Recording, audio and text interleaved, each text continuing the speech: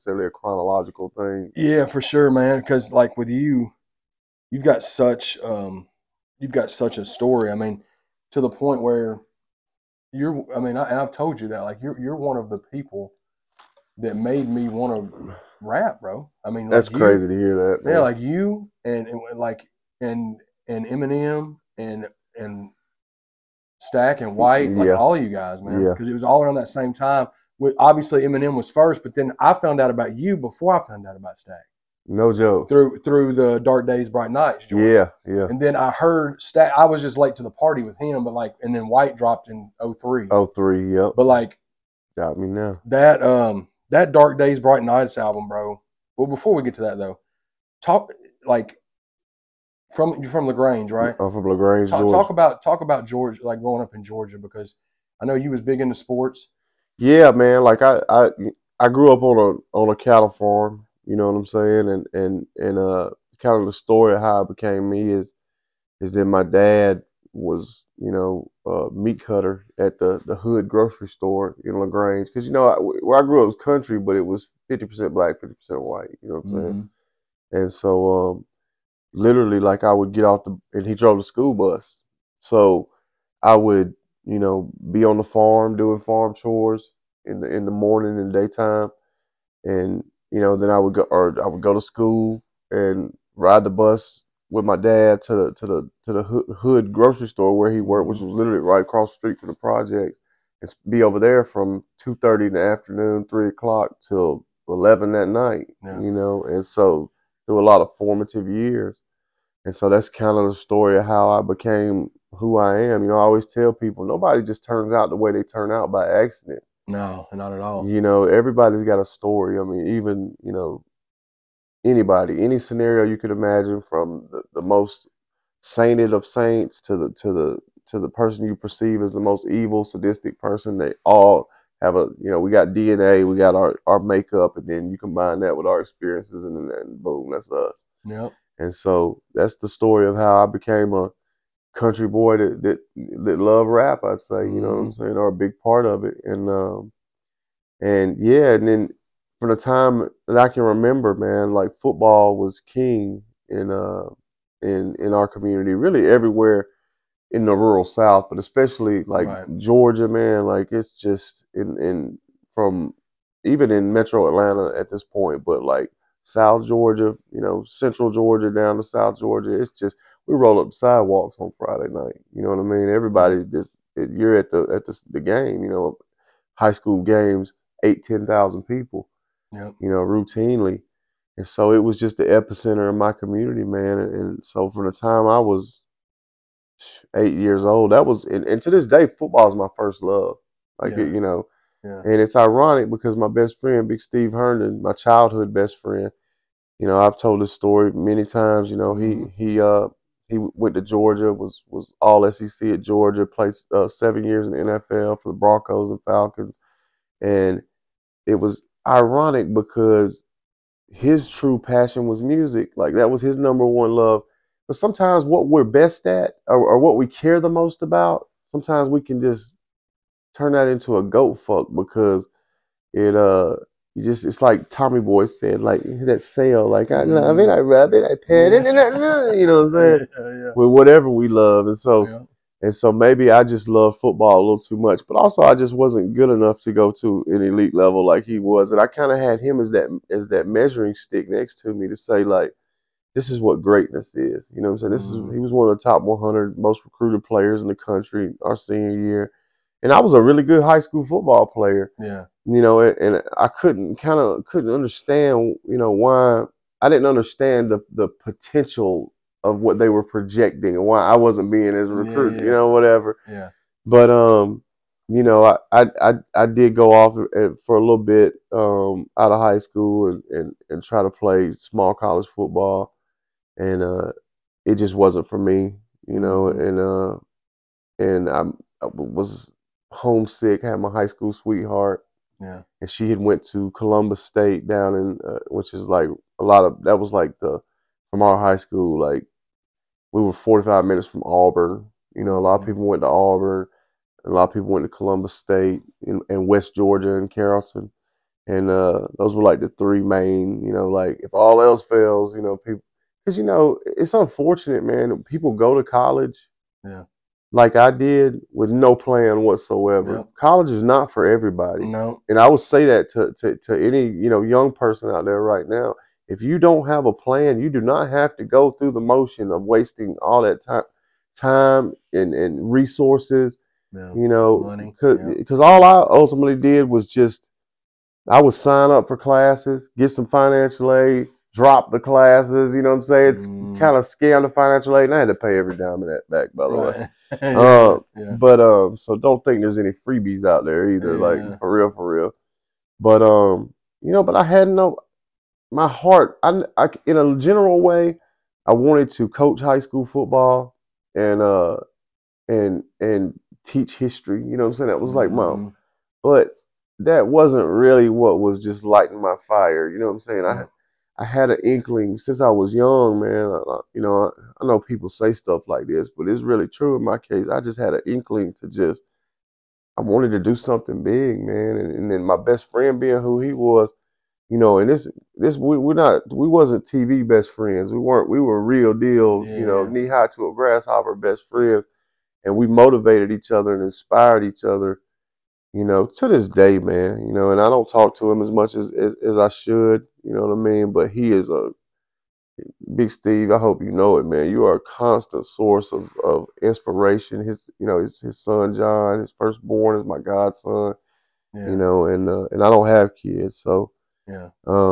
but I love that guy to death because we always, no matter what was going on around us, we like brothers almost. Like I kind of see Sterling and Shannon Sharp, and it's kind of similar to their stories. Like Yeah. coming from this country place, and like, all right, so everybody else around us has this standard of expectations for their life. That's not what we're going to, Mm-hmm. and to each their own, man. Everybody has, because it's almost, trust me, it's been a burden at times, that drive and that like I said, that burning desire, inkling to do something.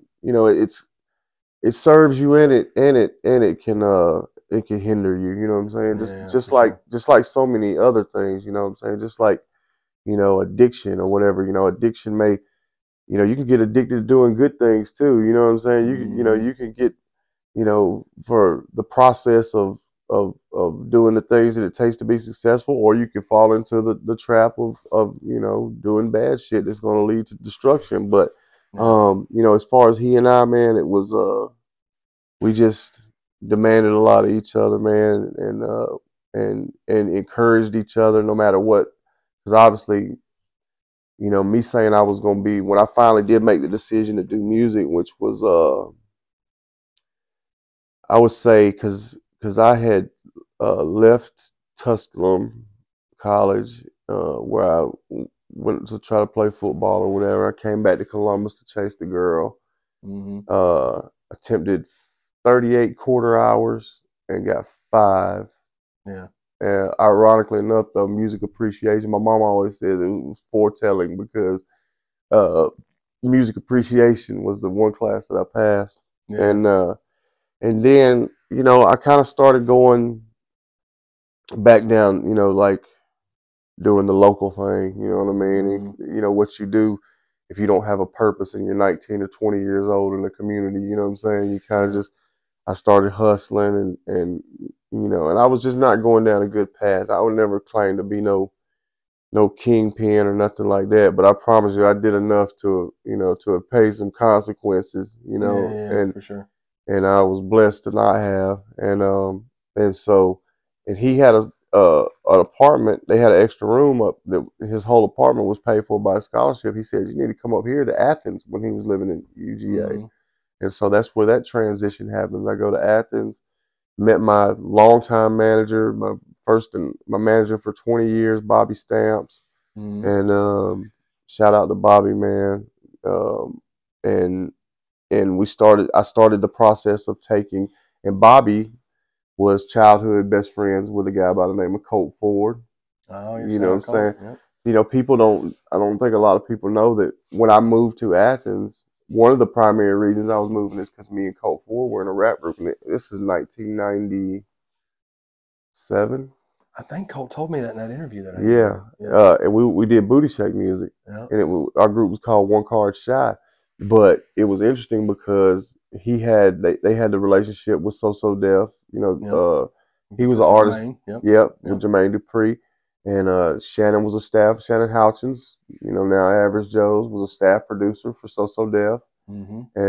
and Colt was an artist at the time by the name of X-Man. Because you got to think, this is a period in the early '90s. This is after the Vanilla Ice thing, where that was a little bit of a catastrophe, because I guess, you know, and dude, Vanilla Ice is the shit. Let me preface anything I say by saying that. And that man sold 15 million albums and 30 million singles. Everybody was bumping Ice Ice Baby. You know what I'm saying? Sure, like, dude. and that shit was jamming, and it's still jamming. Yeah. And so this ain't no stab, but I guess there were some discrepancies in his story, you know, or whatever. So for a while there was the institution of the white rapper in the I'd say from like probably 92 to like Eminem. Yep. 5-6 year period. Yeah, was there was just nothing, you know, and you kind of had a feeling as a white boy during that time that there ain't gonna be one more. You know, if they ever let another one in the door, you know, and it was hard to be a white rapper in them days, but you know, and but one thing that I definitely like after the Vanilla Ice thing, I said, man, you gotta be authentic. You know what I'm saying? Whatever your story is, you know, I got a lot of pride in being from the country, man. I really do. But at the end of the day, I just had to rep that because that was who I was. You know what I'm saying? And I knew that within the framework of what hip hop is, that as long as I was being authentic, nobody could question it. You know what I'm saying? And so, you know, but this is to go back to the Colt situation. So he was an artist called X-Man, signed to So Def, and he wore a mask because, you know, Colt had a big, he still does, a big barrel tone. You know what I'm saying? And it was, I guess, for a white dude back at that time, that was pretty rare. And so, but so Jermaine messed with him, but he wanted to wear the mask or whatever. And I guess at some point they were gonna take the mask off or whatever. But anyhow, but like I said, it wasn't a lot of luster on the whole white boy thing at the time. And then Shannon Houchins was the staff producer for So Def, and Jermaine had put them two together, and they did a project that was pretty dope, actually. I've heard a lot of the songs. Hey, pass me the Malibu. Like they had Colt and shit. I mean, you know, at the time X-Man or whatever, they had some dope music, but you know, it was just tough. It was tough to get it off. And then so basically here I come, Bobby, you know, Colt's best friend, brings this white boy in, talking about, and me and Colt, because Colt was kind of in a lull, and me and Colt hit it off. You know what I'm saying? I'm rapping. I'm working at this, like, you know what I'm saying, at my pop store, like rapping on the phone to Colt. You know, we're saying verses back and forth. I'm in LaGrange and he's in Athens, and so I go up there and we're gonna be a rap group. But really, Shannon was just like not really checking for the whole white boy thing either. He just kind of put us together in a group, kind of to kill two birds with one stone. You know, like, man, these two annoying some bitches, man. Let me just put them together, whatever. So we made some music, man, and it was at a time when, like, you know, that music was really viable, like, you know, 69 Boys. Oh yeah. You know, and especially like booty jams and all that shit. Yeah, man. Like, you know, Kilo Ali in Atlanta, stuff like that. Yep. And so, and we had some jams now. Yeah. We had some jams, man. I found an old jam me and Colt had called "She's Got the Whole World in Her Pants." yeah, dude. Shout out to my boy Darnique McAlpin, but who produced that one. But yeah, man. So we did our thing, and honestly, it just you know, it's like me and Colt have just known each other since. You know, like I said, is my first time. Well, my second time ever going to the studio was with Colt Ford. You know what I'm saying? You know, we just recorded a song called "Pop That Trunk." Yeah. You know, and that was definitely the first like decent studio experience I ever had. Even though I had been one time before with my guy that I was in a group with down in LaGrange, and we saved up and went up to the studio in Atlanta. And you know, we get there, we pay for a 12-hour session, you know, like, and then we realized we didn't have any beats. Yeah. And the guy like sat there and kind of helped, made us feel like we were making the beats, but made like some very weak beats or whatever. Anyway, and so yeah, man, I got great memories. That's and I ultimately ended up signing to 11th Hour Productions with Doug and Shannon Mm-hmm. for my first album. You know what I'm saying? When a lot of people don't know, I was signed to Interscope for nearly a year before Timberland came into the equation. Oh wow. Okay. Yeah, so you know, Jimmy Iovine, you know, Gerardo Mejia, Rico Suave. Mm-hmm. You know, if anybody's familiar with him, he's actually the A&R. He was the first ever artist released on Interscope Records. Rico Suave, like, was the first artist ever that Interscope Records ever released. And Mm-hmm. so Jimmy Iovine was forever indebted to him. He gave him an A&R position. He mostly did like Spanish movie, Enrique Iglesias and stuff Yeah. like Yeah. that. But he signed me. The dude that did the Rico Suave song. Gerardo Mejia signed me. Yes, he's the person that signed me. Wow, bro, I did not know And that. That's crazy. there's a whole story behind how it ended up that way, man. And I don't think I've ever mentioned this on camera, but there was a guy. So Shan had done a production deal Mm-hmm. um, with a guy named Mike Conception, who's one of the original Crips. You know what Mm-hmm. I'm saying? This guy was like a real made LA guy. Mm-hmm. And there was some kind of production deal that they had signed with them that I wasn't a part of this production deal.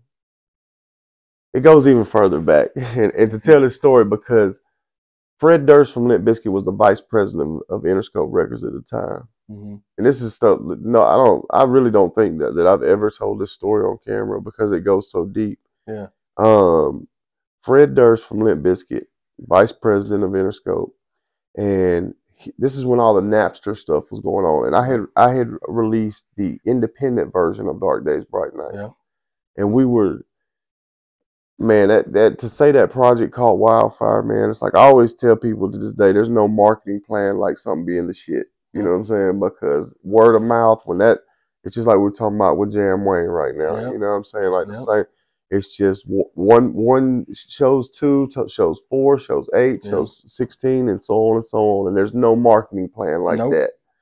You know, and that's what it was initially with Dark Days, Bright Nights. And so, but Doug K, who's now business affairs guy at Average Joe's, back then he was a guy. He had a distribution company called Newtown Music, if I'm not mistaken. He Mm-hmm. had made a lot of money putting out. Remember Techmaster PB and all those bass. Yeah. Yeah. He put out all those projects. Right. So millions and millions of albums. And so, but he told us basically if we did a project that he would put it in stores, put the CDs in stores. We didn't know that, okay, that's about 1/10 of the battle because we still didn't have money to promote. But somehow, I mean, we were getting like front row placement at Camelot, Yeah. back in the day. And that was like crazy. Mm-hmm. And, we ended up really just by word of mouth selling, legitimate 5,000, sound Mm-hmm. scan. A lot of people used to say those numbers, but you pull up the sound scan, it really be like 400, Yeah. Yeah. and And so that was the independent version. yeah, That was that was the before. independent Yeah. version. We're not even signed to Interscope at this time, Yeah. and so basically we're feeling ourselves a little bit, and this is when the Napster stuff's going on, and Fred Durst is on a live remote on MTV, and it's live from Westlake Studios on Beverly. And Doug K looks up and sends us a box of CDs out there to that studio. It's probably a month later. Mm-hmm. Shannon Houchins calls me and says, "Man, you know what Fred Durst's voice would sound like? Like his real voice?" I say, "Yeah, I would." He's like, "You need to hear this voice message." Plays me a voicemail. "Yo, what's up? This is Fred Durst. Just got this fucking CD. I don't know who this kid is. I can't tell if he's white or black or whatever, but this is a rapping motherfucker right here, blah, blah, blah." He's like, maybe a few, I remember he said, maybe a few hooks could be stronger here and there, but that's the least of our worries. We need to see about getting you out here to California, blah, blah, blah. And he was a bite, and And I'm like, that's really Fred Durst, dog. Yeah. I was like, we out of here. I was like, we out of here. Yeah. You know, so, but Fred, me not knowing how the business works at that time, so I have one conversation, I think, with Fred. And he's like, I'm going to call you back. All right, then months go by, you know, type shit. You know how that shit goes. And so, but then he calls me one day and he's like, he says, man, there's these guys up here at Warner Brothers saying that they got you signed and I told them that Bubba Sparxxx is my artist, blah blah blah. His name's Craig or something like that, and he's like telling me that he's barking on the guy, like, and this is like after months of no contact with Fred, and I'm like, man, nobody got me, you know, I'm signing my the production company, but I, you know, and he's like, yeah, fuck him. He's like, now, I tell you how green I was. He said, how soon can you get out here to California? I had a 78 Nissan Courier truck at the time. And I said, man, I don't know, man. I said, because, you know, I don't think my truck will make it out there. I was thinking he was saying drive to California. He was like, nah, fuck face. I'm going to fly you out here. And I was like, all right, yeah. But I'd never flown either, so I was there. I had trepidation associated with that, too. I was really, you know, a little uneasy about flying. And anyway, so, and then come to find out, what had happened was Craig Nobles, the guy that he got into it with at Warner Brothers, worked for Mike Concepcion's label. So Mike Concepcion, the Crip dude, was claiming me based on a deal a production deal that they had done with Shannon and them for some other artists that I wasn't even a part of. And if I'm not, the check bounced on the deal, even so. Even if you were a part of it. Yeah, exactly. So the deal never went down. But this guy just on that, you know what I'm saying? So he just claiming whatever. And people don't know this history of this is why, like, you know, it's good to tell this because I really want to do a documentary or something soon. And trust me, there's a lot of other shit that I hadn't really touched on too. But anyway, and so basically Fred doesn't realize who he's talking to, that he's talking to a representative of Mike Concepcion.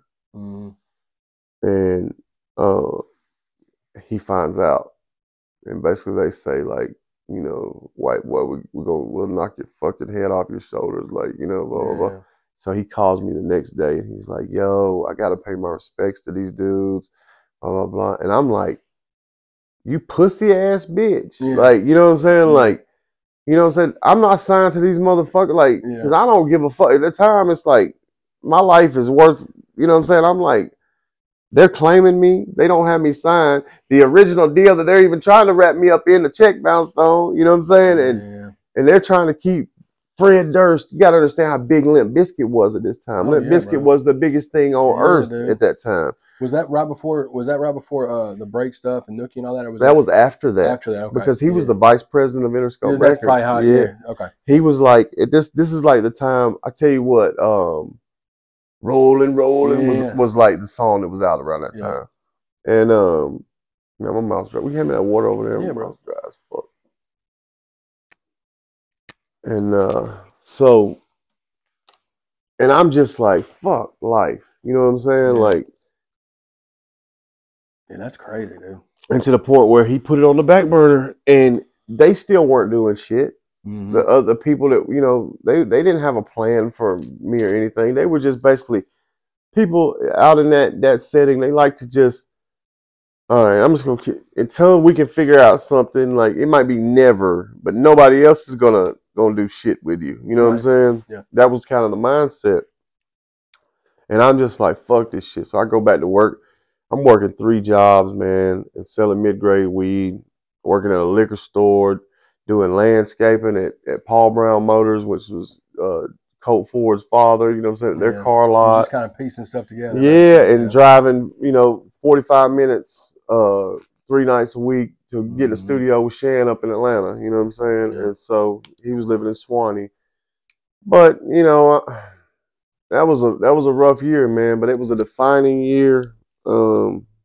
After thinking that it was on and then it not being, you know, I really found out a lot about who I was because the girl that was my everything at the time, Melanie McDougal, this chick, had basically broken up with me around the same time basically because I was a loser, you know, and her family didn't necessarily think I was ever going to turn out to be anything, and I was this rapper and saying I was going to be a rapper, and it just wasn't. That shit's cute at first, you know what I'm saying, but it loses its luster pretty quickly. Especially back then. Yeah, this is 1999. Yeah, bro. You know what I'm saying? There's like two. I mean, dude, Eminem had came out, and you know, dude, I had made it before people started stopped snickering behind my back. You know what I'm saying? Like I had that's what a lot of people don't understand about the way I carried the country flag for years and years and years. You know what I'm saying? Like there's a lot of people doing this shit now that snickered at me about being country and stuff that are that are doing country type stuff now, and it's like, what do you think? When you see stuff like that? What do you think about all that? Do you just laugh at it, or do you? I have to, man. Yeah. You know, I have to because and I gave up a long time ago on feeling like I had to. I'm not gonna be the person that polices my credit. You know what I'm saying? Like I'm not gonna go police every example of where I deserve credit for this or that. You know, I'm not doing that, man. You know what I'm saying? Like I'm gonna be at peace with the fact that God's gonna sort it out however it's supposed to be, and it may be long after I'm gone, man. You know what I'm saying? It may be, but if you check the facts and you go back through, if we're talking about country people now, it's this whole genre has morphed into like non-major label white rappers is basically what it's turned into. You know what I'm saying? Like if you Jack Harlow, you know that's another strat. Basically, like what I was at my peak. You know what I'm saying? Like that's another category still. But you know these older guys, man, that are finally getting their chance, man. There was a lot of dope guys that could have been Bubba Sparxxx. You know what I'm saying? Or you know, in theory, they couldn't have been because if they could have been, they would have been. Right. If they could have invented Facebook, they would have invented Facebook. Yeah. No, but you know, so it's a great thing, man. It really is. You know what I'm saying? And I'm grateful to have. I think if when I think about my long lasting contributions, man, like it's just maybe I was one of the first people that just said it's okay to not be from New York. You know what I'm saying? Like, because I remember feeling so inferior being around Jadakiss and those guys because they had the real rap stories. Yeah. You know what I'm saying? They were from New York, the blocking Yonkers. You know what I'm saying? And I'm up there in the studio with them. They were the real rappers with the real, and you know, there was just no reference point for what I was doing at the time, and for me being me, man. And I don't know how I had the courage to keep going sometimes, and to go represent me. You know, and just, you know, I think about my high school football coach used to say, you know, when we would get ready to play game, you know, where it was like we were the underdog or something, he'd say, guys, you don't have to take a back seat to anything or anybody. Coach Jim Holly. And I'll never forget it. That stuck in my psyche. Like when I'm doing Saturday Night Live and stuff where I really didn't feel like I had imposter syndrome, I think is what it's called. I didn't think that I deserved to be there really, you know, deep down. Like and I just that saying would just like stick it. I don't have to take a back seat to anything or anybody. If I get in the back seat, it's because I chose to. Yeah. You know what I mean? And I tell people that in life, and that's not to say you don't put yourself on a pedestal of thinking you're better than anybody, but just know you really don't have to take a back seat to anybody. You know what I mean? Like nobody's, you know, people have different gifts. You know what I'm saying?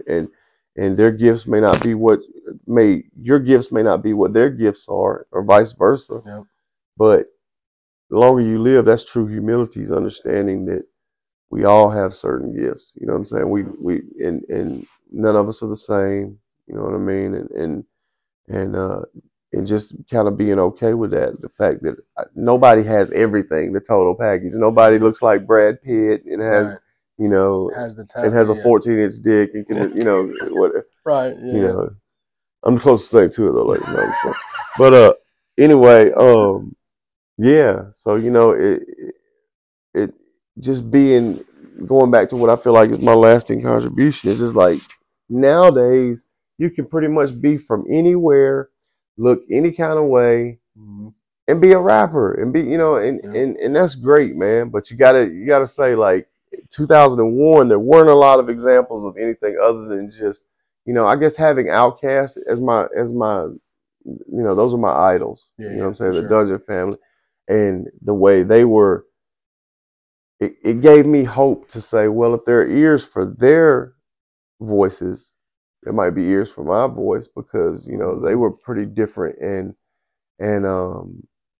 and just alternative at the time, and just progressive, and something that people had never seen. So not to say that my thing was like Outkast, but just to say that it was the lily pad of um of confidence, you know what I'm saying, as you hop from lily pad to lily pad, so to speak, of like, of looking for things that will keep you going. You know what I'm saying? Like, you know, Outkast was a big part of my story. You know, like, as far as like, man, when that gave me, they just, to this day, man, you know, even, you know, I did business with Big Boy and it didn't necessarily go the way we all wanted it to, but man, like, I love Outkast. You know what I'm saying? Like, I love the Dungeon Family. To be a member of the Dungeon Family, like, it's just beyond. And there's so many things we could literally sit here and talk for 8 hours, Chad. You know what I'm saying? And I know I keep skipping, but it's like, it's fine, bro. but when I think about all the things out, you know, because us having been such a delay, you know, just for different reasons, my bullshit a lot of times, whatever. Just of us not being able to get together, man. Like, there were certain things that I just wanted to preserve. I knew I wanted to be special. It's like when I did the podcast with Squints that time. You know what I'm saying? That was pretty special. Yeah. You know, and so I value what you guys are doing. You know what I mean? And thankful, you know, that you've been as persistent as you have in making sure this happened. Because, and so there were a lot of things that I still wanted. Like I said, I had a few things tucked for you. For sure. You know what I'm saying? And the My Conception thing is one of them. But to put a bow on that, all right. So, and I'll let you just have fun editing all this shit. No, no, it's fine, bro. And so a year goes by. We get a call from a guy named Eric Williams, who doesn't get enough credit in the story. He was a photographer. He was working, I think, as an A&R admin at Interscope out in LA. He was from Atlanta, and he had come across the Dark Days, Bright Nights CD, and just much like anybody that heard it was just like, what the fuck is this? And he takes it to the desk of Gerardo Mejia, who, if people don't know about Gerardo is Mexican American. And he is a born-again Christian now. He's actually a preacher here in Kentucky somewhere. Shout out to Gerardo. Okay. And Gerardo, I want to apologize for, you know, I have not made, perhaps at times telling my story, I have not made you a prominent enough fixture, you know what I'm saying, and emphasized all that you did for me. And I just want to say thank you, man. And that is something that I have corrected, and, you know, we're going to get it right. But so Gerardo is, I don't know how they worked it out, you know what I'm saying? But basically Gerardo wasn't scared. Fred Durst was scared. You know. You know, Gerardo was in Colors, the movie Colors. Oh, fire. You know, the real Sean Penn? Yeah. Like, but I forget his but he's like the most flamboyant of the Mexican guys. Like, you know, he just was from over there and a part of that, and, like, you know, on business. Perched on the commerce. And so, get it? Perching on the commerce, standing on business. Fire, bro. Fuck with me. I like that, Bubba. Perching on the commerce. And so, hell yeah, dude. I like that, dude. Y'all can have that one, man. No, that's you, bro. Nah, let these other guys out here, y'all can have that one, man. Yeah, dude. Because I wanted to name that me and Dusty's album. Dusty's like, these country motherfuckers ain't gonna know what the hell that means. I'm like, but we gotta teach them new words, man. Come on. You know, I'm always expanded vocabulary ass some bitch. Always, bro. Always. And so, you know, so Gerardo puts it in motion, and I'll tell you how crucial it was. I think Jimmy ended up you know, getting with Mike. You know, shout out to Mike Conception, man. I'm not sure if he's still living or not, but it's all love and respect, big dog. I still, you know, I'm just retelling the story, and so it got solved some kind of way, but it was to the point where I was so over the whole situation. Shannon and them are calling me. We have flights booked to go to LA to meet with Interscope Records. And they can't find me. Like, because I'm like, man, I ain't going no more. I'm not going for that bullshit of getting let down and all that shit no more. Yeah. I'm 22 years old at the time. You know what I mean? And so did the college try and then all that stuff, and then now you're doing the man, I'm doing the music, but it's like I really done gave up on it. You know what I'm saying? I'm really just trying to figure shit out. I'm just trying to figure out what I'm gonna do in life, man. I'm feeling like a real fucking loser. You know what I'm saying? Like, because when you're 22, you got this sense of thinking that you're grown, but you're really like not. You know what I mean? It's like if you're 22 years old, if you're anywhere under 30 and you haven't figured it out, don't panic.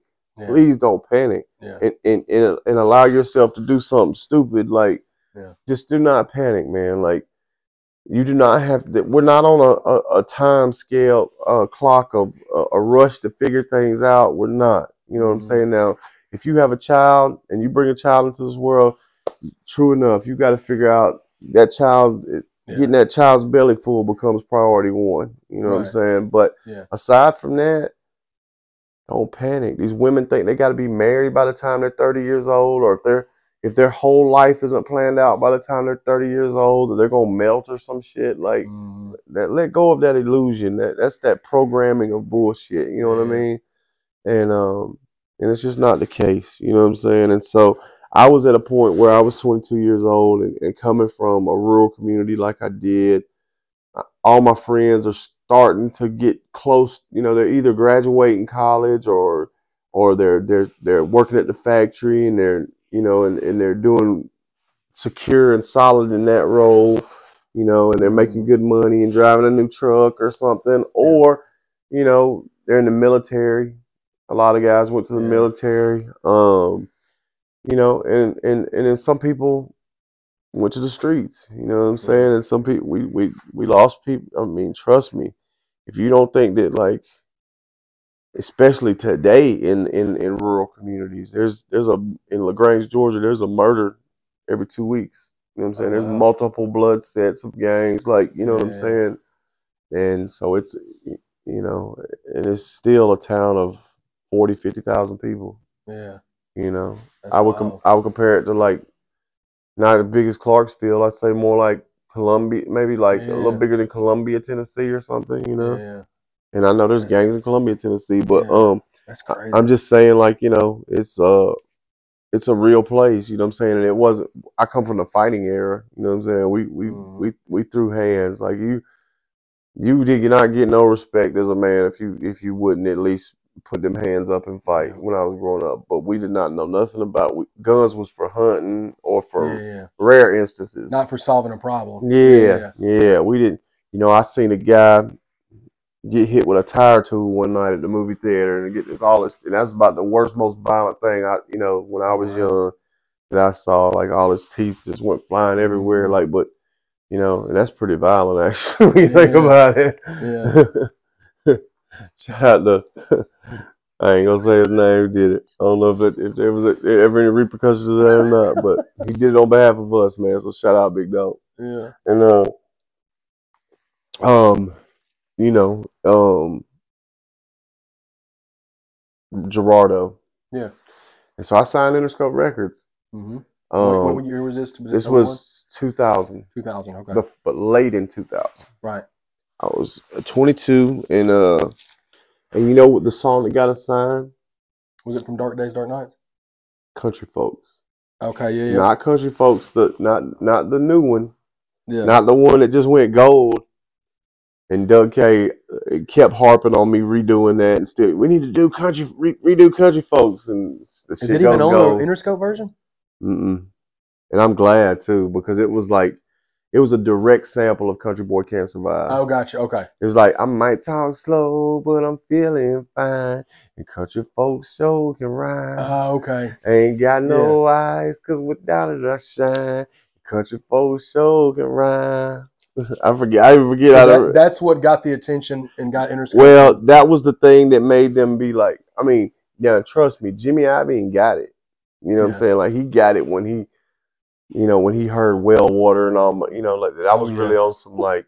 Well Water was so fire, Man, bro. I was on some like New South shit. You know what I'm Absolutely. saying? Like I was Yeah. trying to build a bridge between, which I feel like has been my purpose in life, and I feel like failed at certain times, and is being a bridge between poor, making poor Southern whites and blacks understand that they're not any different. You Yeah. know what I'm saying? The Absolutely. only difference is what we've allowed programming to make us think makes us different. You Yeah. know what I'm saying? That's Like, real. and so that's kind of been my cross to bear for life. And so um back in those days it and it still bleeds through on my music. You know what I'm saying? Because Absolutely. I've always been the kind of person that was more like attraction over promotion. Mm-hmm. You know what I'm saying? I know that if I say something directly, if I'm known as the guy that's out here preaching, like now, Yeah. unfortunately, with the way country rap has evolved at certain times, I've had to kind of put on the hat of making it seem like I was on some like, you know, Yeah. but that's just very simple shit to me. I just want people to stop pretending that country rap is a new invention. You know what I'm saying? Right. This is hip hop. You know what I'm saying? Yeah. And there's a certain way, if you're going to participate in hip hop, I feel like there's a certain homage that you owe to the people Absolutely. that created this music and culture. You know what Yep. I'm saying? Black and brown people. You know what Yep. I'm saying? And Yep. so when you start talking about, flags that fucking like I just, that's not me.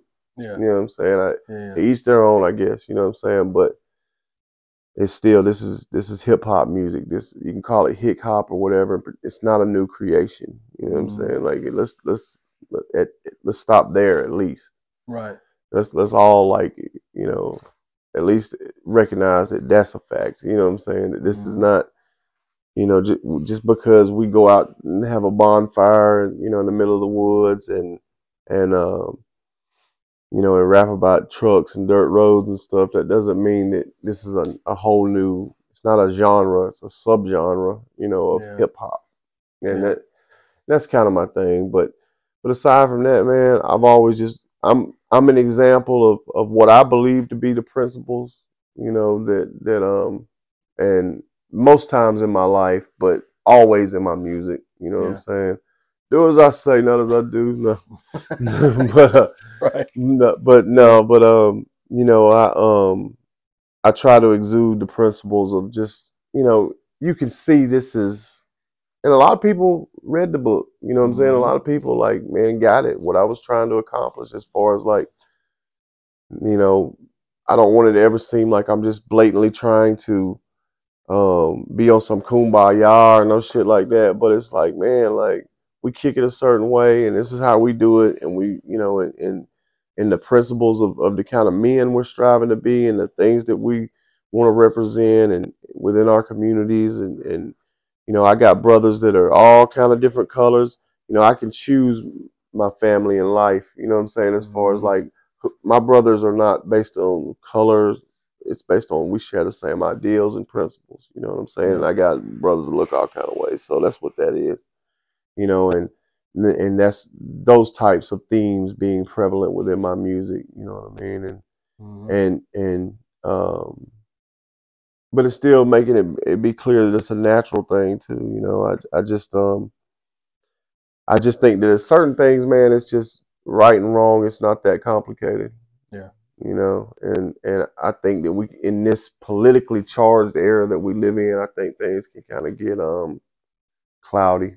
No, for sure. Things that we know in our hearts are very simple. You know what I'm saying? But in this we allow these phones, man, to do a number on us. You know what I'm saying? Like, Absolutely. in social media, something that was in theory designed to bring some people together, like this pulling people apart so much from different the two political sides to men and women. You know what I'm saying? Yeah. It's just insane, bro. No, it really is, especially compared to the way things used to be. Yeah, So here's what I Yeah, wanted to tie ask you something. too. Help me land some shit. No, you good. So you signed with Interscope in Mm. 2000. Signed with Interscope in Yeah. 2000, and Jimmy had just pulled off the move with Dre and Eminem. You know what I'm saying? So he knew, like, he tried to put me with Swiss Beats. Yeah. We didn't have a you know, Swiss is my dog. You know what I'm saying? Super cool guy, and we just didn't have that musical connection. I don't think culturally he quite understood. He was 100% in tune with the fact that I was an MC. Yeah. And he loved that part of me. Yeah. But he just culturally he just wasn't in tune with the sound that he was well, and even the themes of what I was supposed to be, what you was talking about, what I was representing, you know what I'm saying? Like what I was standing on, that commerce I was perching on. And so that was failed. You know, I wanted organized noise. I had a history with Rico at that time, man, but the thing with Rico and them is they were going through a transition period because they had just had a big $30 million deal with Interscope that didn't really work out the way everybody wanted it to work out. And so they had just kind of all parted ways like a bank robbery, like short around the time I come in. And so even though I got with Rico and them, we made music, it wasn't that would have been my dream. I was Dungeon Family in my heart, you know, from the beginning. And Rico ended up being a real life friend, you know what I'm saying? Like a brother that I'd say there's probably 5 people I've met through music that actually turned out to be like real life brothers. Petey Pablo, True Life.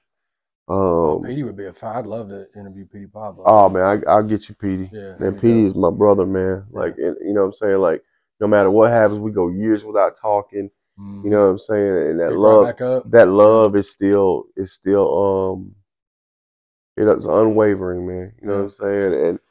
And y'all's career seems like they kind of paralleled in the sense of like who you worked with, and then like certain songs. If you think about it, Ugly and Raise Up. Yep.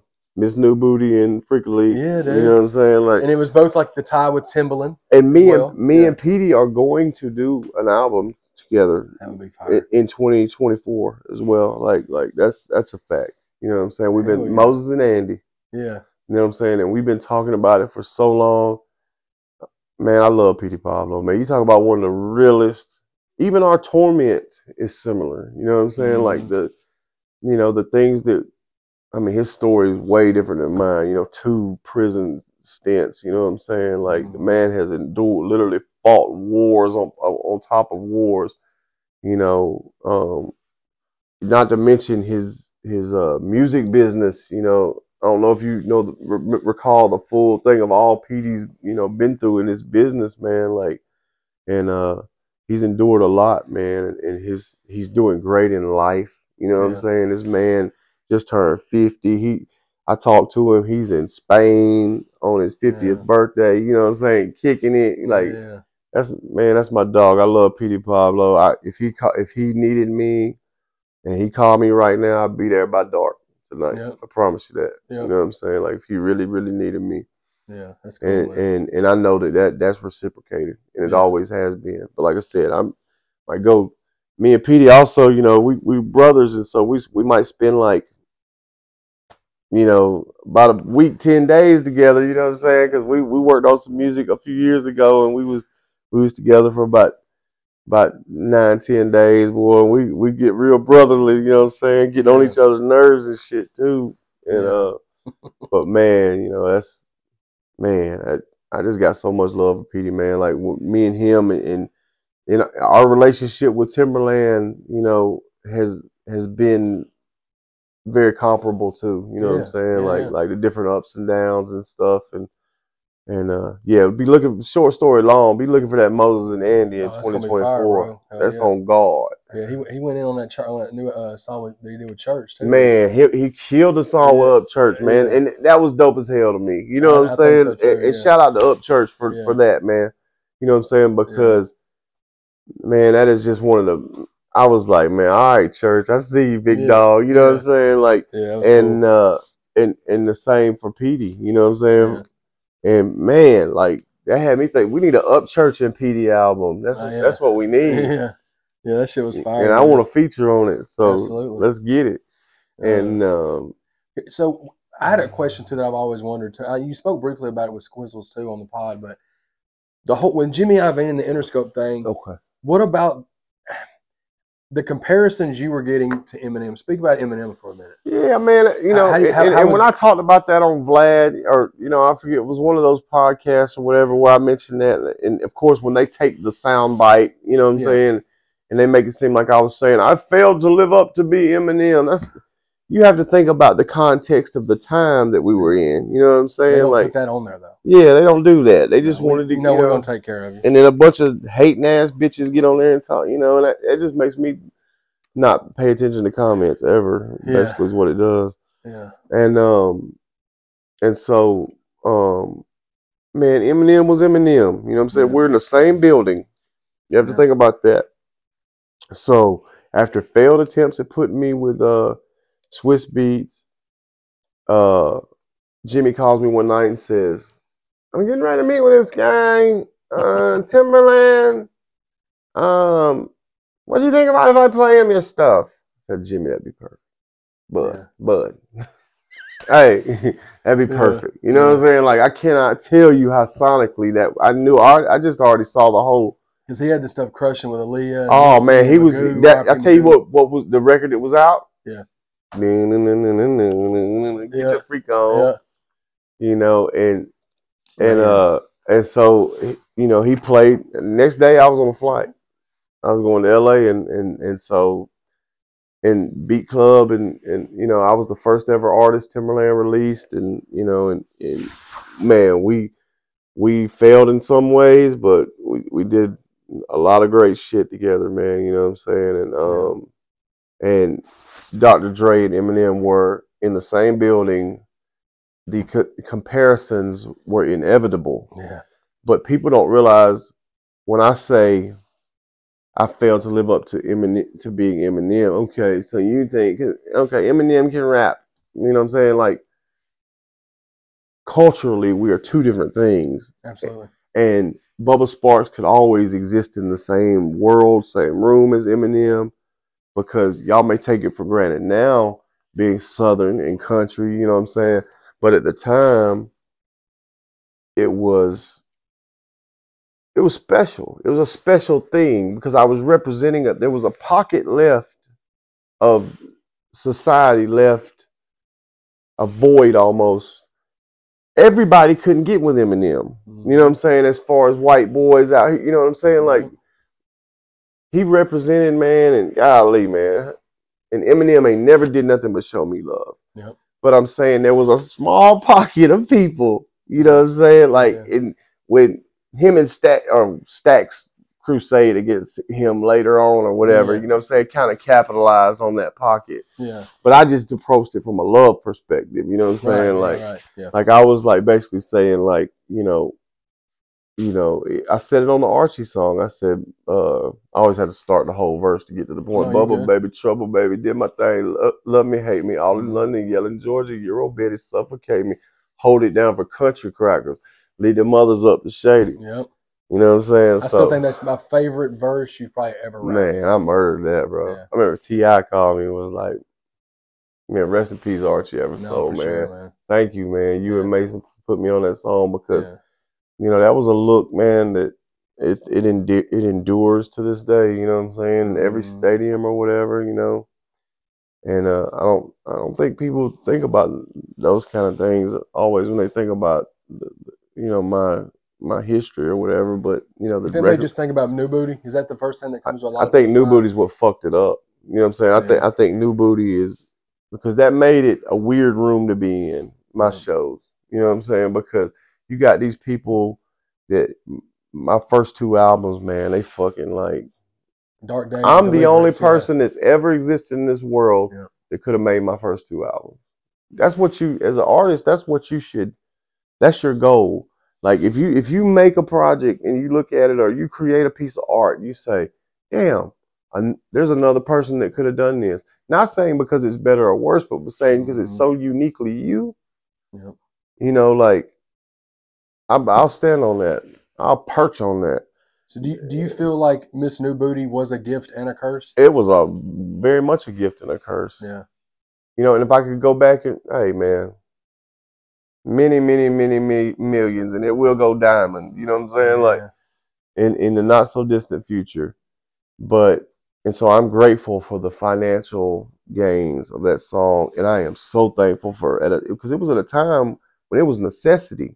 I needed that record. You know what I'm saying? Yeah. Because there was only 4 ways that people take this for granted as well in this era. You know what I'm saying? Having direct access to your fans and being able to define your fan base in such detail. You know what I'm saying? Yeah. Like you didn't have that opportunity back then. Like it was CDs in the stores, live shows, FM radio, MTV, BET.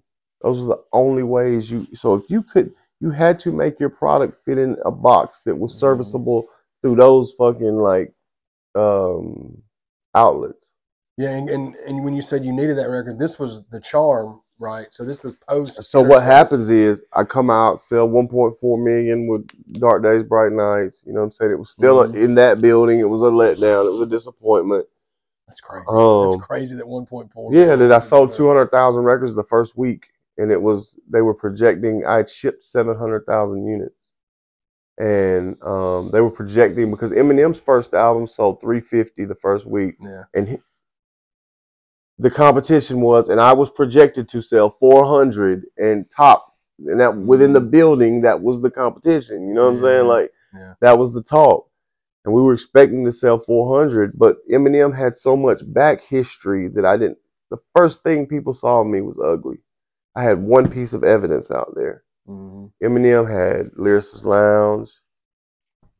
You know what I'm saying? And even though you're snapping on that song, the visuals of that. It made it a bit. Oh, he's just some country bumpkin. And it made it seem, you know, it ostracized. It was polarizing. You know, you could love it or you could hate it. You know what I'm saying? Like I don't want, because this was when that wasn't country dudes rapping. It literally seemed like hee haw. Yeah. You know what I'm saying? It seemed like the show hee haw. Yeah. 100%. And honestly,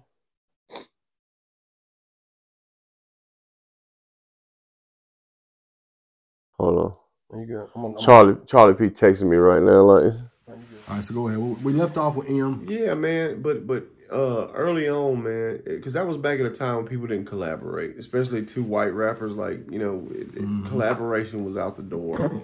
But the Shady Records family, Paul Rosenberg, Mark LaBelle, Tracy Agnew. I mean, all those guys just they showed me so much love. You know what I'm saying? From Dr. Dre too. You know, like when you know, Dr. Dre shouted me out on TRL, which was a big thing back then, man. Like he put Bubba Talk on the Wash soundtrack.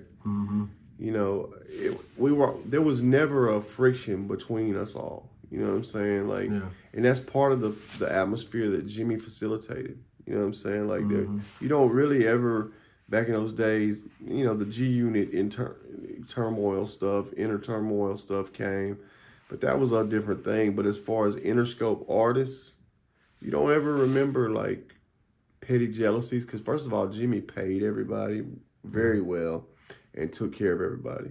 Yeah. You know what I'm saying? Like it was, you know, the conditions that I left Interscope under, because we come out, we do 1.4 million, and then Deliverance, we take a gamble on the sound of Deliverance. Me and Tim did, and we gambled on 10 million. You know what I'm saying? But the world just wasn't ready for it at the time, and we dropped at a time where we come with and guess what's all over the radio? Keep in mind, you have those 4 outlets. You know what I'm saying? But and the whole world is on some get low. You know, and we still went top 10. That shows you how big of a beast Interscope, how awesome that record was for one, but for sure. But also just how big of a beast Interscope Records was. You know what I'm saying? That shit went top 10 at Urban Radio at that time. You know what I mean? Yeah. But anyhow, and Deliverance just went gold, man, like not too long ago. And the charm is gold as well. So all 3 of my major label releases, and then, you know, I mean, Miss New Booty is Miss New Booty, but the Deliverance single is gold or platinum. Like, I just went and you know, basically like looked at all the certifications of everything. Or my manager Boogie Jason Brown. I got 2 managers, Charlie P and Boogie Jason Brown. Yeah. But he went and looked at all my chart. Like, it's crazy, the records from back in the day that I had that are like We Ready is like multi-platinum, you know what I'm saying? You know, the Jadakiss record, you know what I mean? Love that record, bro. Yeah, Rough Riders joint. Yeah, man, that's crazy. Like to think about some, you know, and your Wikipedia page is like I've had a battle with my Wikipedia page of trying to get, you know, the right information on there and stuff, but we're about to go back in there and you know, because that's like your calling card these days, you know what I'm saying? And that bullshit ass fucking like Google Worth shit, like, you know what I mean? Like, it's like, how does it occur to anyone, like, how would they know what every person's holdings are? You know what I'm saying? Yeah, dude. Those are fucking websites that are guessing at shit, period. Yeah. No, 100%. Because I'm gonna tell you, like, there's a lot of people on that motherfucker that I know for a fact they're worth a lot less, and there's a lot of people that I know that are worth a lot more. Yeah, and I'm one of them. For sure, yeah. Just like in that Cat Williams interview when they said Google's gonna say my net worth is $2 million. Sometimes that's what I have on me. Yeah, in jewelry, for sure. So I see what you're saying. Yeah, I mean, dude, I own a lot of land in Georgia. You know what I'm saying? Yeah. like that alone is worth, you know, a good bit more than what they would say my worth is. You know what I'm saying? Yeah. And so, you know, that's one thing my pops taught me a long time ago was that, you know, that land is the most valuable resource. You know, it's the one thing they can't make no more of. You know? And so, in spite of all my frailties and all the, you know, my many shortcomings, duly noted and often broadcast by those from glass houses. But, you know, I'm a flawed man. I really am. Like, you know, and I would, but part of it is this, Chad, is the fact that I have 23 years of being, what Dark Knight say? You either die the hero or live long enough to see yourself become the villain, you know, the villain, you know, and all my ups and downs in life, man, like, you know, I just have no doubt, man, that I've lived this life with pure intentions, with a pure heart. I've never intentionally fucked anybody over, man. You know what I'm saying? I really never have.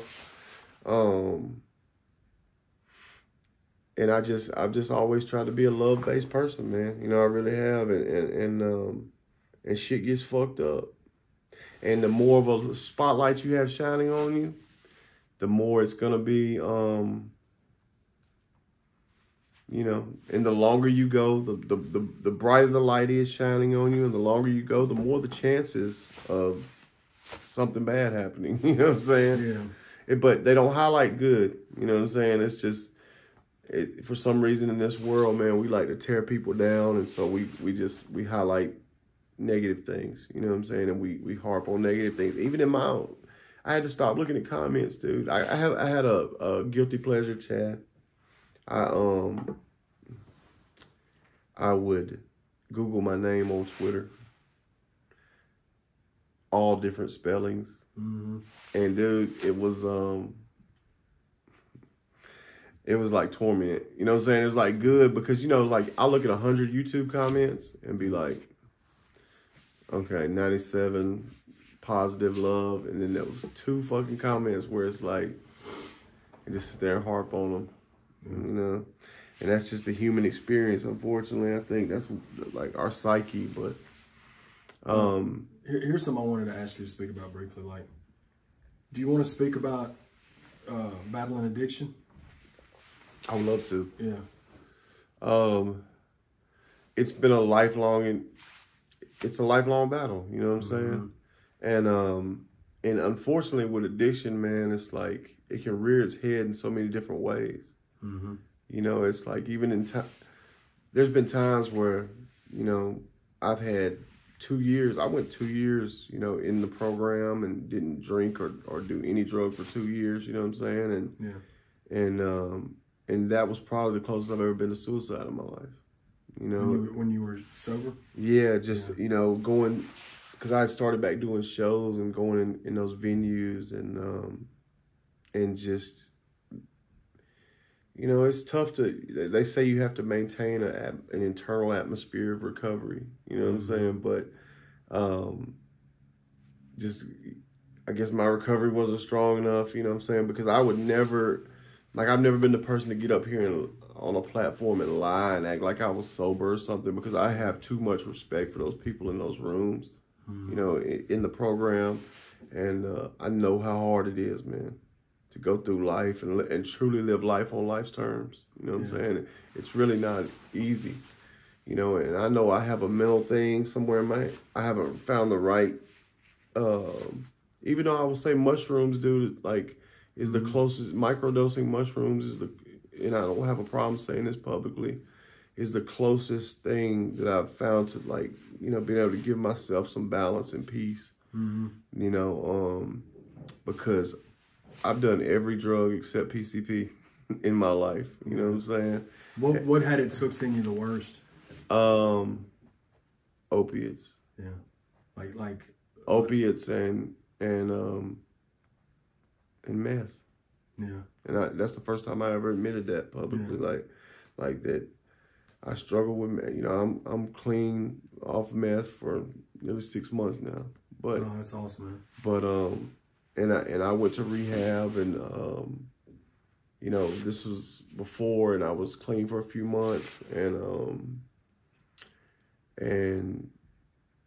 you know, I never would have ever thought there would be a time where I would say that like that I had a problem with something like meth. You know what I'm saying? Like but I say this because I want to empower other people. You know what I'm saying? I want people to understand that, like, you know, we as children don't decide that we want to become, you know, criminals or drug addicts or anything like that. You know what I'm saying? It's like, and I never was a person that judged people. You know what I'm saying? I never was a person that would tell people, you know, in my many times in and out of the rooms of AA and NA, man, like it was never, I never was a person that sat in judgment of people or said, but I remember people saying that there's a lot of yets, you know what I'm saying? There's yets. And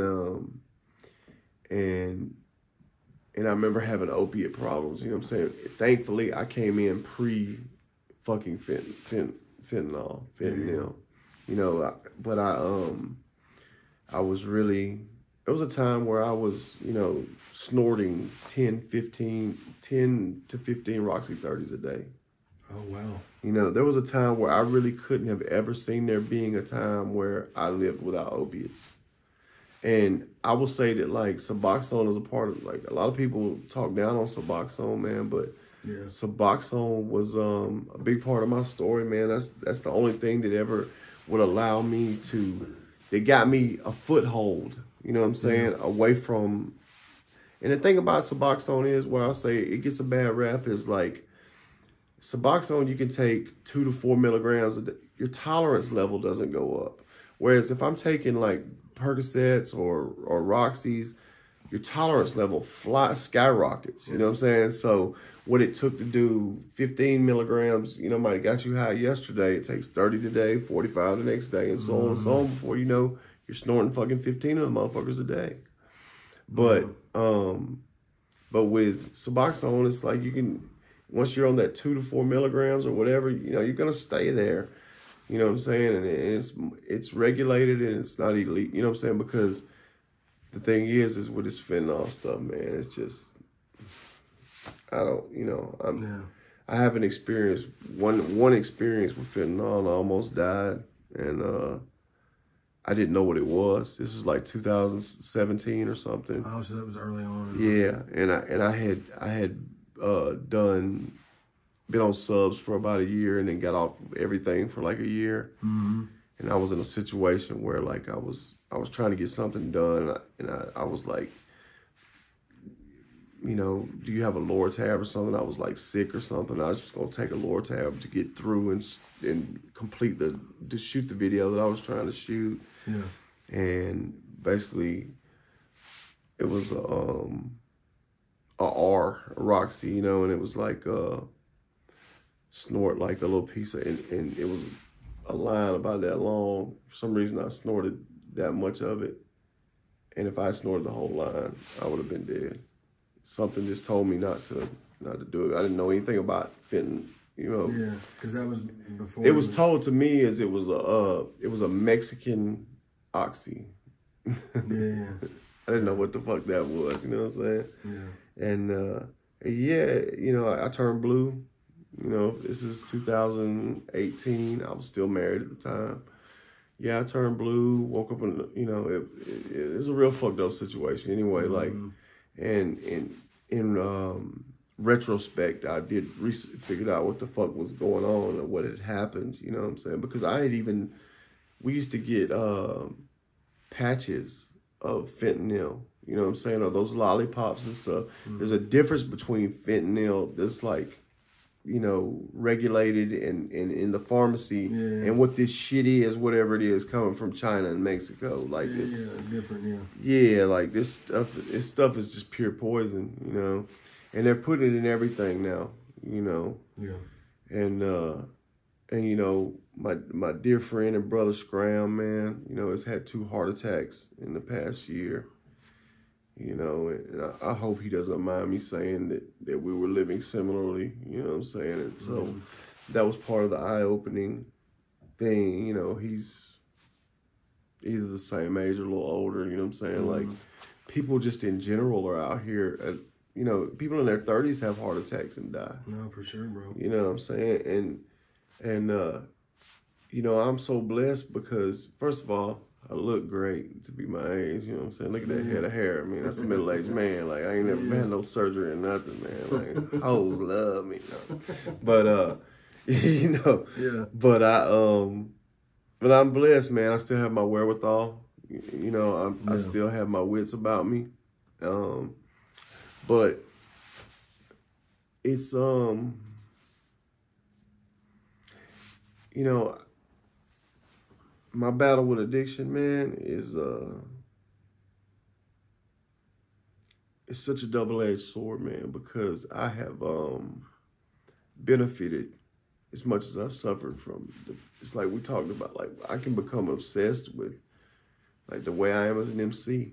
You know what I'm saying? It's the same mechanism that serves me in making me meticulous, I'm an absolute with wordplay and with rhyme schemes and just, you know, I'm a freak, you know what I'm saying? Like that people wouldn't understand, you know, like the time that I put into this craft, you know what I'm saying? Like it's really like you as an MC, Chad, you know, because like, you know that, you know, what's that? They say 10,000 hours of anything. Yeah. Well, I'm probably at about 40,000 on this shit. You know what I mean? Yeah. And you know, as an MC, man, you know, we're able to spot one of our own. You know what I'm saying? And I'm sure you know you as somebody who sits down that does this and has for years, such as yourself. I'm pretty sure it's not a mystery when I take pride in the fact that you can tell that I put a lot into my craft, you know what I'm saying? And every bit of that is because of the same part of my brain that makes it where where drugs can, it's like if anything that I like doing, I'm gonna do it till it makes me sick. Yeah. Whether it's the new cheeseburger at fucking Wendy's. Yeah. Whether it's, you know, hell, me and Charlie went to damn Wendy's and got that bag, that 5 for $5. Absolutely. And I was just blown the fucking way at this fucking, that you could get all this shit for $5. Especially in 2024, and bro. it tasted, you know, and it was fresh. And I was like, what in the fuck, man? Like, you know what I'm saying? With the nuggets and the, man. Yeah. You know, I'm sure it's pure dog food. Like, but shout out to them for that. Wendy's, you know? cut the check. Yeah. Cut the check, Wendy's. Come on, Wendy's. Quit playing. I don't know if I need to lick Wendy's butthole, whatever, man. We'll take care of all that behind the scenes. Hell yeah, mama. Make it happen. No, but that's But you feel what I'm saying? No, like it's unfortunate. You know what I'm saying? It really is that.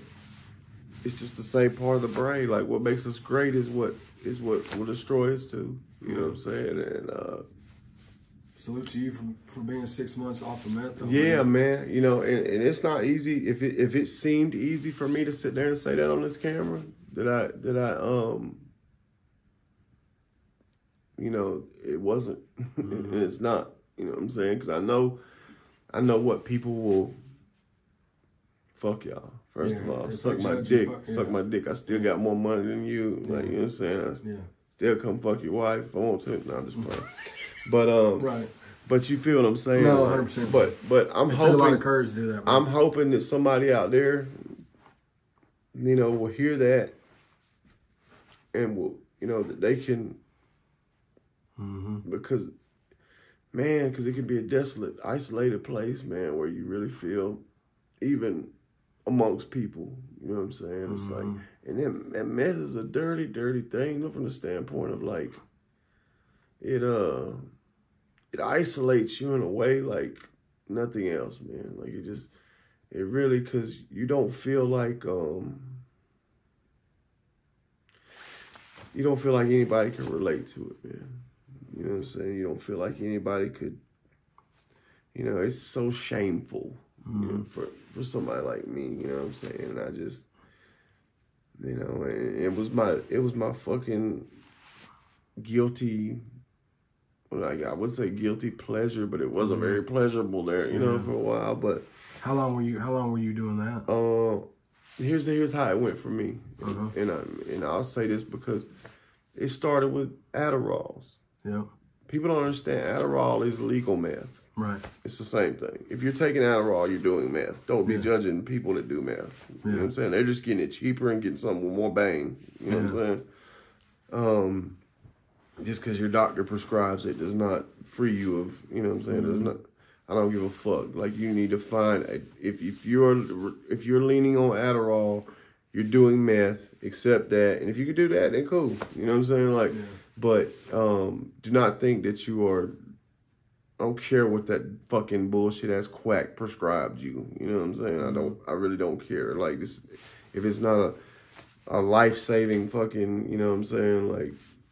Like something that, an ailment, if it's just cause you just, you know, you just get tired after lunch. You know what I'm saying? Drink a fucking coffee. But it started with that, man. I'm telling you, like when I signed was Slamerican, 2016, 15, 16. Yeah. You know, I admit that my craft had gotten dull a little bit at the time because, you know, I just been signed to Average Joe's, and it was more about trying to figure out how to connect with that base of people, and you know what I'm saying, like the country folks era, you know what I'm saying. But it wasn't about like singing, you know what I'm saying. It was more about a cultural, me trying to figure out how to do it. And so maybe my pen, you know, I don't know, it was what it was. Right. But when I started fucking, I read a comment once again, said if Bubba's gonna be over here, he better step his shit up. And and they were right, you know what I'm saying? Like at the time, like Ritz and, you know what I'm saying, those guys were, you know, I mean, to this day, Yellow Wolf, man, as talented a person as I've ever known. Yeah.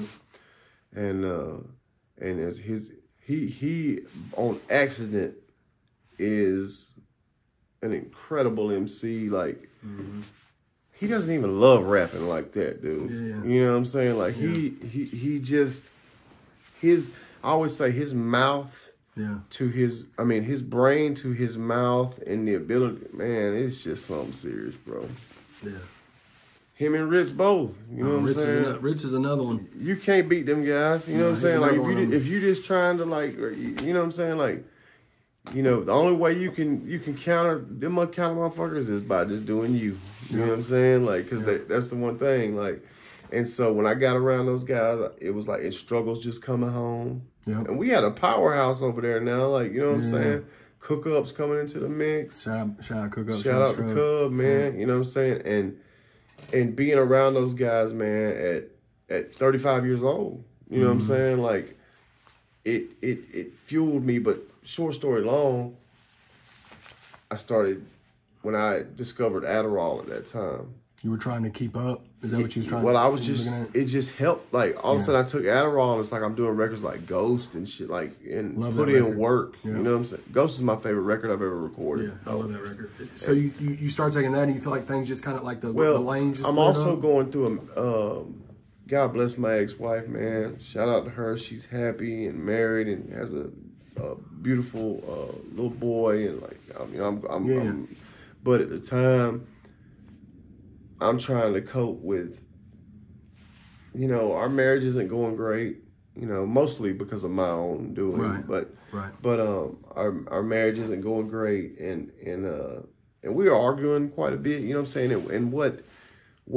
Adderall allowed me to do was I would take Adderall, and then her and I would get in an argument, and I'd be able to go zoom, zoom, right back. You know what I'm saying? And it allowed me to focus in a way that I needed Adderall, basically. Like, you know what I'm saying? Like, you know, I just didn't need to, eventually I'm taking 10 of them a day. I didn't need to do that. But, man, like, in our chemistry, me and Wolf's chemistry is, he produced that project, you know what I'm saying? He didn't make all the beats, but he executive produced and just, man. Love that handle that record too. Man, that's man, that here's what I want to publicly say, Wolf. Yeah. Can we complete the Bubba Mathis project? Can we?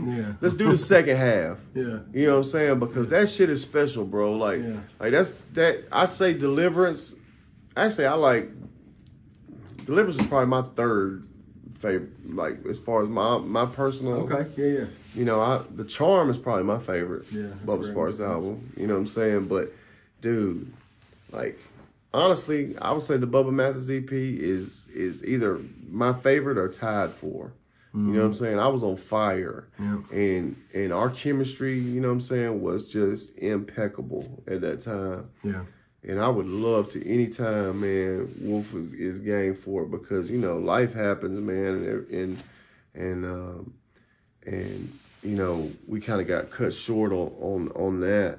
And at that time, and so, man, to ever be able to go do that second half of that, like what we originally set out to do, man, it would be beautiful. But so I start doing Adderalls, and then that turns into Molly. But I didn't know, you know, first of all, if you're out there doing Molly, there's only one molecule difference between Molly and meth to begin with. Like pure Molly. You're not doing pure Molly. You're doing meth. You know what I'm saying? If you've been out here doing the pink Molly and all that shit, you're doing fucking meth, period. And then circumstances led to where, of course, at a certain point, I ain't got no more of that, but I got this. I'm like, damn. It had a stigma. So I'm like, this is 2020, something like that. Give me a little bit just to get by. You know what I'm saying? Just so, because unlike the opiate withdrawals physically are just hell. This is a mental withdrawal, though, that is wicked on top of wicked. You know what I'm saying? Like, you know, pistols to your, you know what I'm saying? Like, not the closest I've ever been to doing something to myself was completely sober, but I've had thoughts, you know what I'm saying? It's like, damn, man, like, it just really takes you to a bottom, like, mentally, of just hopelessness and despair that you really could never imagine. And then it turned into METH, OD, man. But yeah, and it just it's cheap as fuck. Unfortunately, you know what I'm saying, and next thing you know, just till I can get by turns into 3 years. So I'd say 3 years. You know what I'm saying, but that was the latter. But it stuff like I talked to my family for 2 years. I was following my divorce. You know what I'm saying, and I guess I like something I read on social media a lot. Like, nobody's coming to rescue you. Yeah. You know what I'm saying? Like, even as me, nobody's coming to rescue you, bro. You know what I'm saying? Like, you got to get up and do it for yourself, and I'll say the closest thing to somebody coming to rescue me, my boy Big Josh. People were there for me, don't get me wrong. My boy Big Josh, Graham, Charlie P, man. Yeah. Mainly. Like, honestly, like Charlie P, met me at probably my absolute lowest point in life. Yeah. And was a friend to me and a brother to me. And I will absolutely jump out a window and take a person's head off their shoulders about Charlie P. And go sit in a box or until 2179. Like, you know what I'm saying? Because he has he's been a brother to me. Like, it's like a Doc Holliday, you know what I'm saying? Like Charlie P is my friend. Hell, I got lots of friends. I don't. Yeah. Yeah. So here's what I want to do to cap off this, because we're going to do a lot more of these. But if you want to make this a continue, like, for sure, we definitely will. Because I feel like we could. I know you just wanted to get something done, bro. But I want to scrape the surface, but then we can do as many of these as you want, Bubba. But I'm saying, if you want to do a documentary on, like, I need that, man. Like, do that, dude. Me and Charlie P were just talking about that last night. It's like, I think that would help Buck. I think Buck's never told his real story. Yeah, we've been waiting on Buck to do one of these and the podcast. I know it's coming. I thought the Starlito one turned out good, man. Oh yeah. Here's what I want to do to end this first one that we do. I'm just gonna ask you a simple question, right? Well, it may not be too simple, but we'll see. Come on. Who is Bubba Sparxxx? Bubba Sparxxx is your maybe father. Nah. Bubba Sparxxx, man, is man, I hate this because it always reminds me of that movie Anger Management. Yeah. When Jack Nicholson's sitting there, he's like, no, don't tell me about your personality. Simply, who are you? And he's like, I mean, I'm a nice guy. But that's kind of how I feel. But man, Bubba Sparxxx is a man who loves love. You know what I'm saying? Like, man who overcame a lot of fear and still daily, you know what I'm saying, joust with fear. Not fear of anything in particular, but that gnawing fear of just, if I walk outside, if I go be uncomfortable, I might melt. Yeah. But I've learned the value of walking through that. You know what I'm saying? You're not gonna melt. Walk on through that. You know what I'm saying? And you're gonna there's strength on the other side of it. You know what I mean? And man, I love hip hop music and culture. You know what I'm saying? Like, it's done. I'm just a man that I love this shit, man. I love this music and culture. It changed my life in way. It is my religion. Yeah. You know what I'm saying? Like I mean, the church, none of that stuff, to be honest with you. I believe in a rhythm to the spheres, like I really do, but I believe in God. I do, but nothing spoke to me. This is what God used to reach me. You know what I'm saying? This music and this culture started amongst these black and brown people in the Bronx, New York in the 70s. Like, it came, found me, my ass, sought me out, didn't leave me a choice, on a dirt road 20 minutes north of LaGrange, Georgia, and took me all around this world, man. You know, millions and millions of dollars I made. You know, most of them pissed away, you know what I'm saying?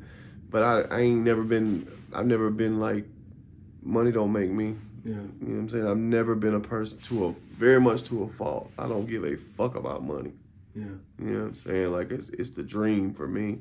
Yeah. In my life, if I die, walk out of this room, somebody shoots me in the head, or Charlie P picks me up, and God forbid we get in an accident. Like, man, I think about that movie Blow. Yeah.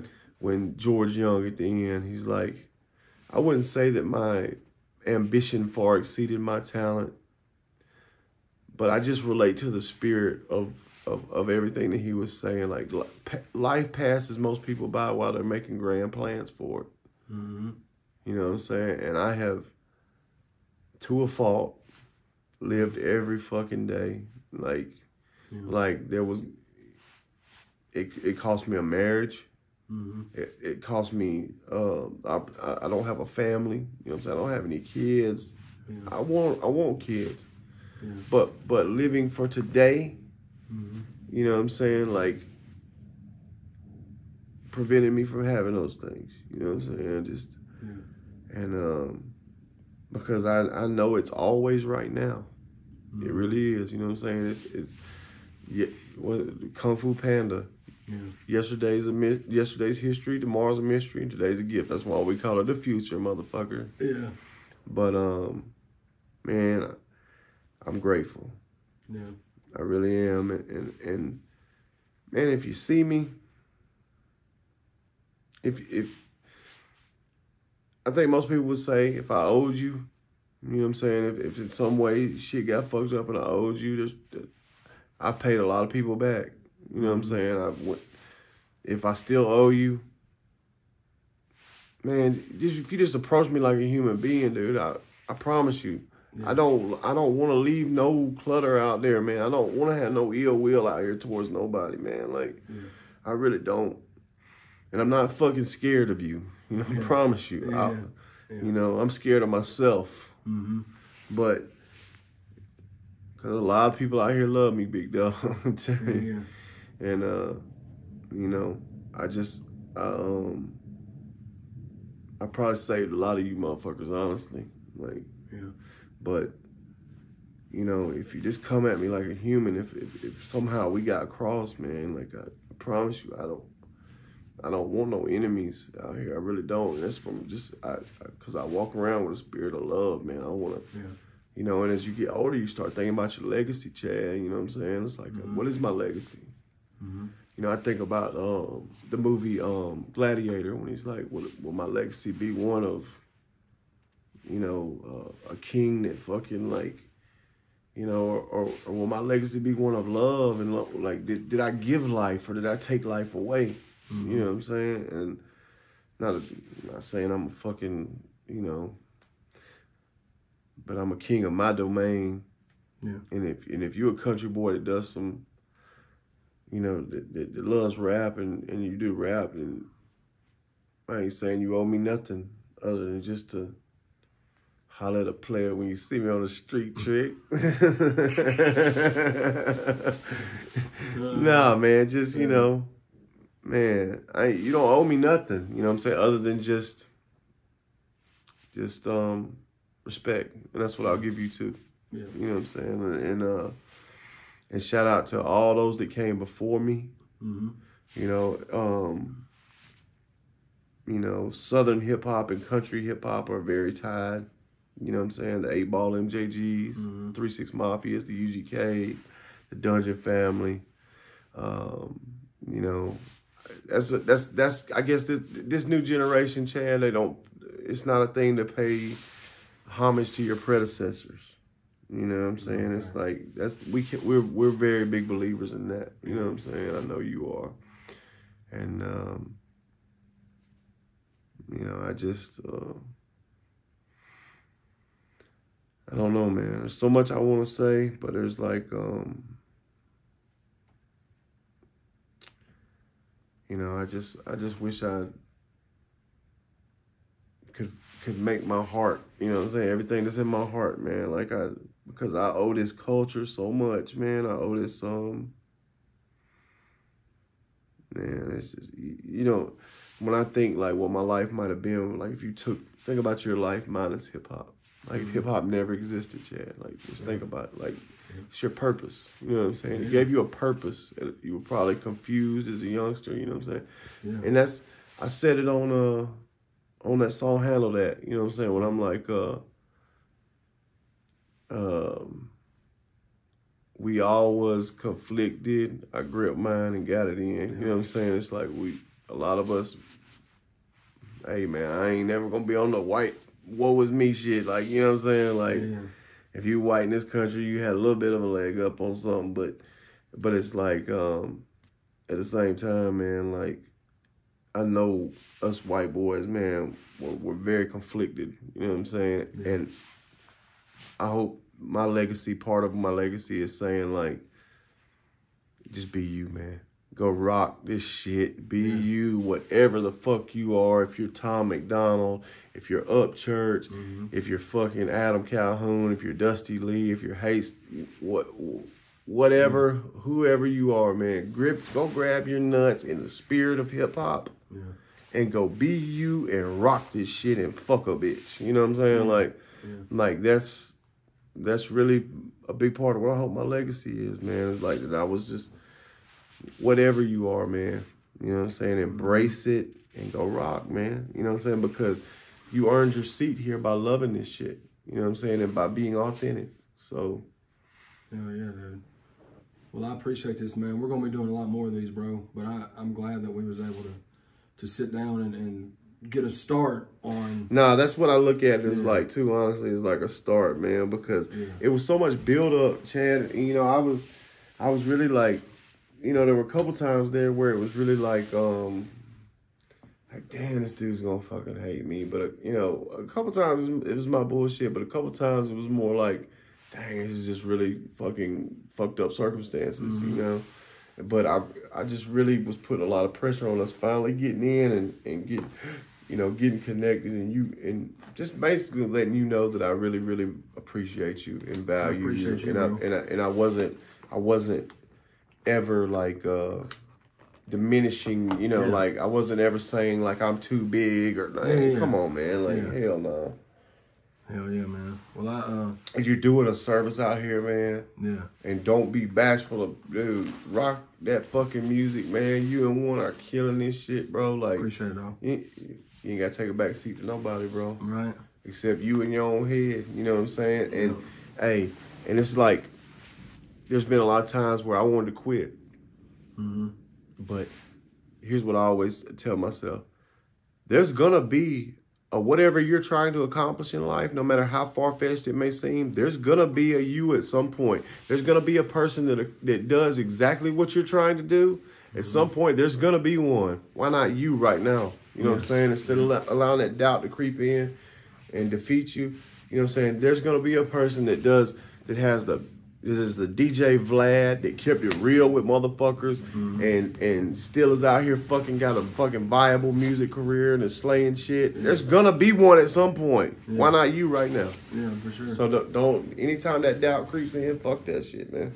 Yeah, dude. And there's gonna be a fucking motherfucker that was huge, you know what I'm saying, fucking 15 years ago, but stayed down and went through all kind of shit and came back and was fucking bigger than he ever was because he kept his sword sharp. You know what I'm saying? Like, I make better music now than I ever did, you know, and I really believe that. I was blessed to work with some great producers early on, but as far as like me, what I bring to the table, man, and people be like sometimes like, I just miss the old you.